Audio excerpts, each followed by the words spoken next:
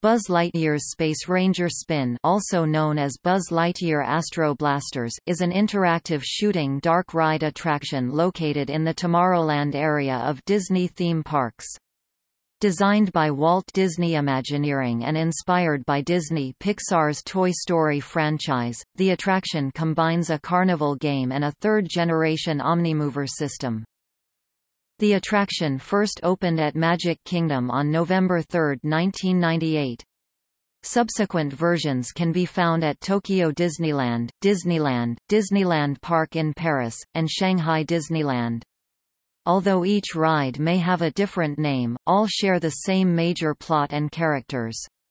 Prior to September 2017, Hong Kong Disneyland had the ride Buzz Lightyear Astro Blasters, but it is now the only Disneyland-type theme park that does not currently include a variation of the attraction.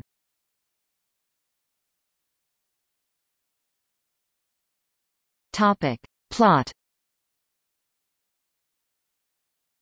The backstory of the ride revolves around the attempts of evil Emperor Zurg, voiced by Frank Welker in the Buzz Lightyear's Space Ranger Spin attraction and Andrew Stanton in the Buzz Lightyear Astro Blasters attraction, to steal the batteries known as crystallic fusion cells used to power the space vehicles of the Little Green Men. Voiced by Jeff Pidgeon and Debbie Derryberry, participants are Star Command, raw recruits sent to defeat Zurg. The Q area is awash in the chartreuse, white, and bright blue hues of Buzz Lightyear himself, voiced by Pat Fraley, who does voice for all Buzz Lightyear attractions. Since Buzz Lightyear is a toy, the attraction is cleverly scaled to give the illusion that one has just been reduced to the size of an action figure, featuring such detail as giant, exposed Phillips screw heads and an explanation of the interactive phase of the ride that resembles a toy's instruction sheet, only on a gigantic scale. An audio-animatronic Buzz Lightyear figure and giant Etch-a-Sketch Disneyland and/or Viewmaster Disney World provide explanation of the mission to destroy Zurg's secret weapon with your blasters. While his body is audio-animatronic, Buzz's face is actually a screen with a projection of computer animation, allowing better lip-sync and more expressive features, making him look like a more realistic representation of the character from the films.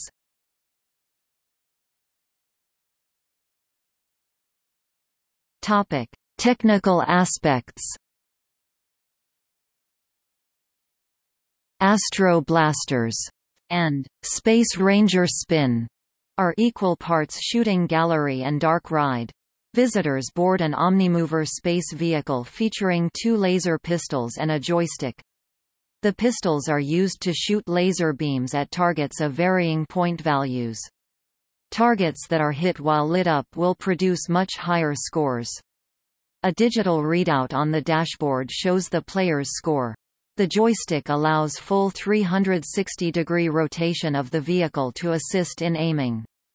During the ride, if the ride slows down or completely stops, this is a result of either a handicapped guest or a ride breakdown. During the ride, this allows for bonus points, as the pistols and targets do not turn off. There are 4 different shaped targets which are worth different numbers of points: round 100 points, square 1000 points, diamond 5000 points, and triangle 10,000 points. At the conclusion of the ride, the digital score flashes L1 L7 displaying the ranking or level achieved for the below scores. Level 1 Star Cadet 0-1000, Level 2 Space Scout 1001 to 10,000, Level 3 Ranger First Class 10,001 to 100,000, Level 4 Planetary Pilot 100,001 to 300,000, Level 5 Space Ace 300,001 to 600,000, Level 6 Cosmic Commando 600,001 to 999,998, Level 7 Galactic Hero 999,999 plus. At one point in the attraction, each person is photographed during game play and has the option of sending a free electronic postcard via email at the exit queue. The photos include the player's score. If the score is in the top 100 highest of the day, the player's ranking is also included in the photo. The top 10 players' scores are shown on the scoreboard at the exit queue, along with 3 letters that the person chooses to identify themselves. The top person gets their face posted on the screen. The Disneyland version once featured at-home play tied directly to the attraction itself via the Internet, however this is disabled. The installation at the Magic Kingdom utilizes an existing ride system by Aero Development, originally constructed in 1972 for If You Had Wings. The remaining installations use an Omnimover system by Sansei Yusoki.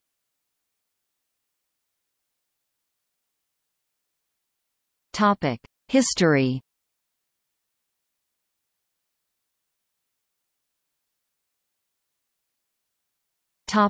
Magic Kingdom. The layout and systems of the ride date all the way back to 1972. This space was originally home to If You Had Wings, an aviation-themed ride sponsored by Eastern Airlines. Eastern Airlines dropped sponsorship of the ride for financial reasons in early June 1987. All Eastern themes were moved, and the ride was renamed If You Could Fly. If You Could Fly was closed down in January 1989. The installation of Space Ranger Spin also impacted the Tomorrowland Transit Authority Peoplemover, which runs through the South Show building. The Tomorrowland Transit Authority, or TTA as it is often called for short, had opened in 1975 as the Wedway Peoplemover. At that time, If You Had Wings was the attraction occupying the South Show building. 3 diorama windows were also positioned on the track, 2 on the right and 1 of the left. These allowed the Mexico, Jamaica, and Trinidad scenes to be visible to riders on the Tomorrowland Transit Authority in such a way as to hide all projectors, lights and other show support equipment. The diorama windows were altered once more when If You Had Wings was transformed into Delta Dreamflight. This was done because the windows no longer correctly lined up with show scenes. The first window was replaced with backlit panels depicting the ride's Barnstormer scene. Window 2 looked into the Parisian excursion scene, from a viewpoint which heavily distorted the tableau's forced perspective. The third window would have had TTA riders looking directly into an extremely bright light and so was completely obscured with plywood and black fabric.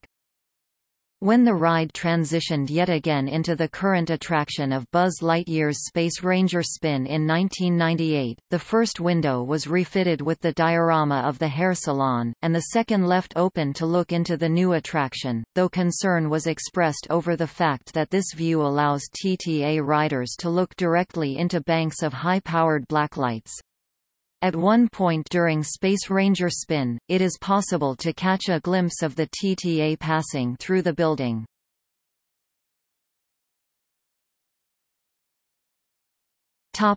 Disneyland.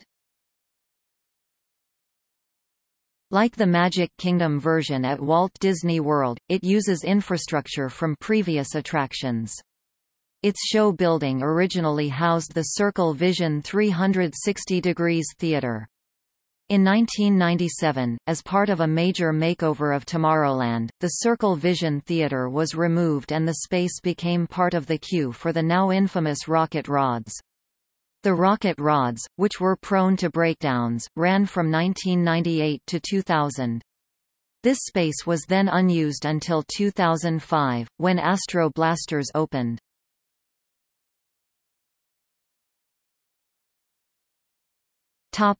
Queue.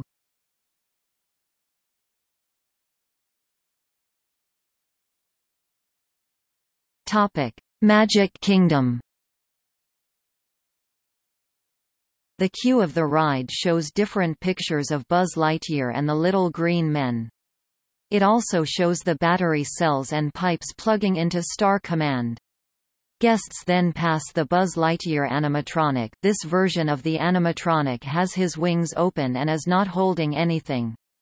After listening to what he has to say, guests then leave that room and board the XP-37. Attached to them are ion laser cannons and a joystick to spin the cart.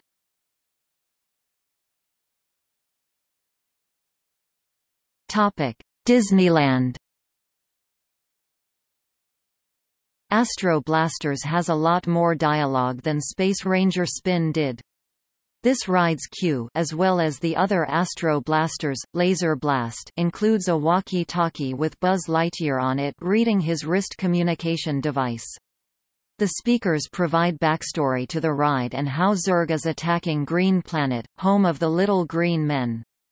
It also includes a picture of Zurg as wanted criminal number 1. It has pictures of the Green Squadron leaving to attack. It also has posters describing the blasters and the XP-40 Star Cruiser. In the Fast Pass line, there is a picture of Buzz Lightyear shooting a purple, green and orange-colored alien. It also shows Lightyear leading a team of Space Rangers as well as making a cameo for Princess Mira Nova from the show Buzz Lightyear of Star Command, Blosk. The guests enter the briefing room to see Buzz Lightyear. This animatronic has no wings out and is holding an Astro Blaster. The Astro Blaster has a timer for when Buzz does his talking. As he says his line about finding Zurg's robot, the Astro Blaster lights up and blasts its laser at the Etch-a-Sketch, wiping off the picture of Zurg. However, in Paris, the laser can't keep up with the timer and the laser shines a little early. The animatronic gives a 1-minute speech before a red alarm goes off signaling for the line to move along.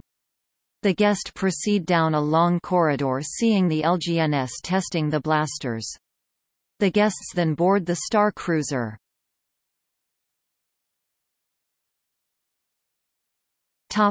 Shanghai Disneyland. The queue has the look of a Star Tours type attraction and is the longest indoor queue for all of the versions of the attraction. It looks like the International Space Station. The walls are covered with pictures of Buzz Lightyear himself. Video monitors are displayed on some of those walls. The monitors play videos of the LGNS, and Zurg with his new weapon. Buzz Lightyear will also appear on the screen fighting the robots. Most of the videos show the Star Command spaceship. Each ship has a red and green blaster on each side. After the queue, guests will walk into the room where the space cruisers are.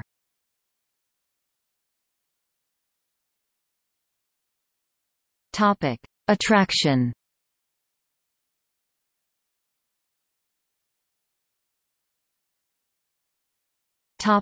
Magic Kingdom. The Magic Kingdom's version of the ride, known as Buzz Lightyear's Space Ranger Spin, is the first Buzz Lightyear attraction, and the third Omnimover ride to operate in Tomorrowland's South Show building. Unlike other versions of the attraction, Magic Kingdom's version features laser guns that are stationary. The ride begins when the cart enters a room with 4 blue-colored astronauts holding guns aimed at a disco ball. The ride then enters a robot attack scene. An orange robot called the Box-O-Bot, a blue and purple robot called the Gigantobot, a green robot called the Battery Bot, and a dog bot are all present in this scene. The ride then slopes down a short hill into Planet Z. Here guests encounter many aliens including space chickens, space spiders, and others. There is also a volcano that is shooting green goo. The guests then enter Zurg's fortress where they see a battery delivery. Zurg is in his spaceship, which he calls his Spiderbot. In the next room the aliens show the guests that Zurg has escaped. The next room is the projection tunnel and in it Zurg shoots at the guests. The final room shows Buzz Lightyear fighting with Zurg in the now destroyed Spiderbot. The little green men help Buzz tear it apart. Then the unload area shows Buzz Lightyear thanking the guests while holding Zurg in the claw. Guests will then exit the ride into Store Command where they can purchase a photo of themselves on the ride.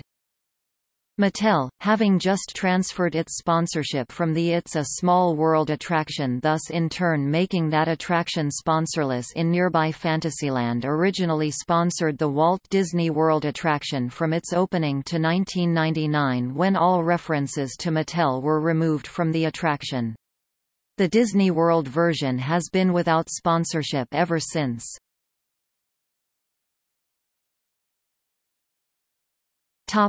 Disneyland. Disneyland's version of the ride is called Buzz Lightyear Astro Blasters.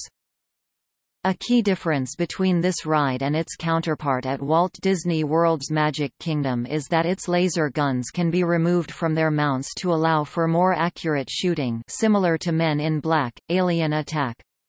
The laser guns at Space Ranger Spin at Magic Kingdom cannot be removed from their mounts and have limited movement. The ride begins in the robot attack scene with the Box-O-Bot, the Gigantobot, who have changed positions and coloring as in WDW's version. The Box-O-Bot was neon orange and was on the left side of the track, and the Gigantobot was dark blue and purple and was on the right side of the track.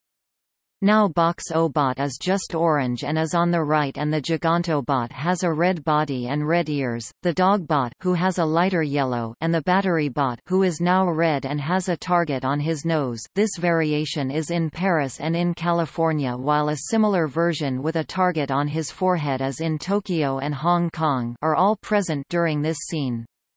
There is also a mini Space Ranger in what looks like a X-Wing. The guests enter Zurg's dreadnought down a hallway shooting batteries until you reach his laboratory. Zurg is shooting his Zurgatronic Ion Blaster. He dubbed it this in Blosk. He is standing behind his now damaged Spiderbot. Guests are about to transition into the next room while robots are being electrocuted trying to land the dreadnought. The guests enter Planet Z. In the France version of the ride, Buzz Lightyear says, "Attention Space Rangers, you've landed on Planet Z, be ready for anything." Guests can shoot aliens, including a call back to the pterodactyl that belongs to Sid Phillips in the first Toy Story film. Before leaving Planet Z, Zurg is laughing in when he thinks he has triumph. He is about to shoot Green Planet. Guests then enter a light tunnel with Z's around it. The next room is similar to Space Ranger Spin. Buzz Lightyear is using his Astro Blaster to take down Zurg's Spiderbot. The Green Squadron are helping Buzz take down the ship. The final room has the LGNS signing the receipt to return Zurg to Al's Toys barn. Zurg promises revenge as the Green Squadron thank the guests. Buzz Lightyear then thanks the guests. He tells them to put the blasters where they belong and to check the scoreboard. Guests exit the ride to Little Green Men's Store Command.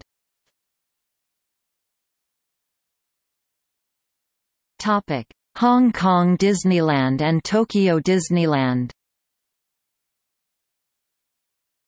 At Hong Kong Disneyland, the ride is also called Buzz Lightyear Astro Blasters and is a highly identical clone of the Tokyo version of the ride minus the queue. The Tokyo version is the original version of the ride and all of the ride's audio is in Japanese. In Hong Kong, however, the entire ride is in English and is only in Chinese for safety rules. Those two versions also featured a floating Planet Z outside of the spaceship. Their versions' cruisers are called XP-38. On March 3, 2017, Disney announced that the ride will be closing and would be replaced with an Ant-Man-themed attraction titled Ant-Man and the Wasp: Nano Battle, making this to be the second Marvel-themed ride at Hong Kong Disneyland. The ride closed on August 31, 2017. However, Tokyo Disneyland's version is still operating today.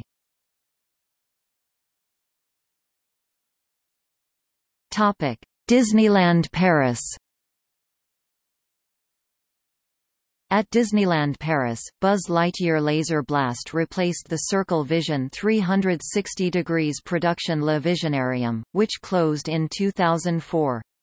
This version of the ride is much like the Disneyland version, Buzz Lightyear Astro Blasters, except for the presence of a tribute to Le Visionarium. When you are in the robot attack scene at the beginning, if you look beneath the left arm of the box Obot, you might be able to see Nine-Eye, the circumvisual photodroid from Le Visionarium, hiding there. However, it is an easy-to-miss tribute. In the Paris version of the ride, the dialogue is the same but translated into French as well as English. In the queue, the Buzz Lightyear animatronic speaks English, as well as French for those who speak French, and don't understand English. Some areas of the ride provide both dialogues, but in the scene where Zurg's weapon is half destroyed, it switches from English to French in a 6-dialogue loop as it does in the California version of the ride. This ride's cruiser is called the XP-41, calling back to the California version. This is also the version with the second longest indoor queue.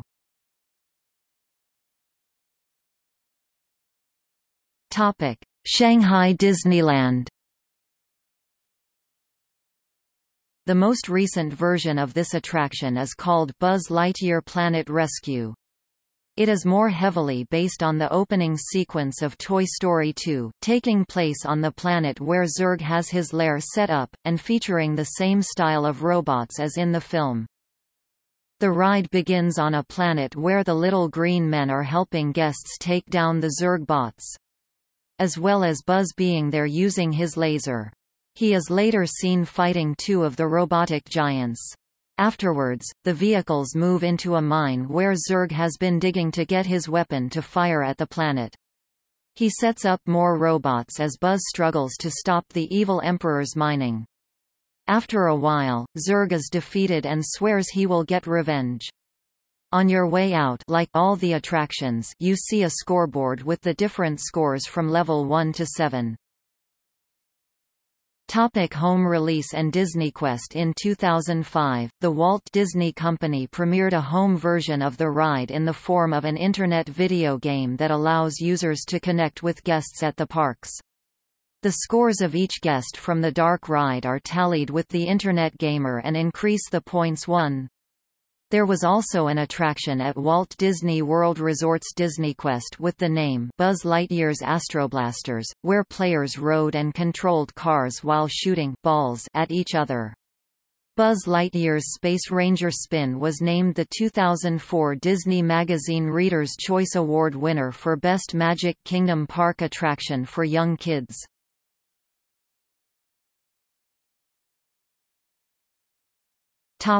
Gallery.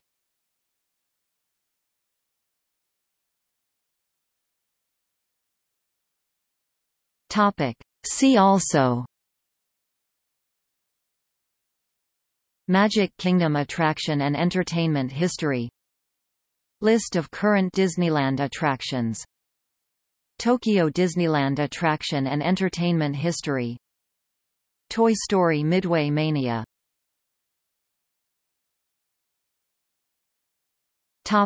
External links: Disneyland official website, Magic Kingdom official website, Tokyo Disneyland official website, Disneyland Paris official website, Shanghai Disneyland official website.